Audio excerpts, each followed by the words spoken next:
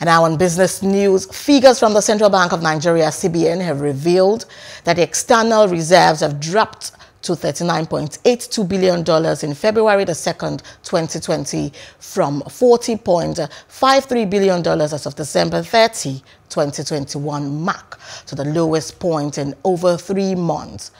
At the first Monetary Policy Committee meeting this year, the Governor, Central Bank of Nigeria, Godwin Emefiele, noted the continued improvement in external reserves despite ongoing foreign exchange market pressures. The country's external reserves had jumped from $39.82 billion on October 15, 2021 to a high of $41.83 billion on October 29 on the back of Eurobond inflow and the International Monetary Fund's special drawing rights.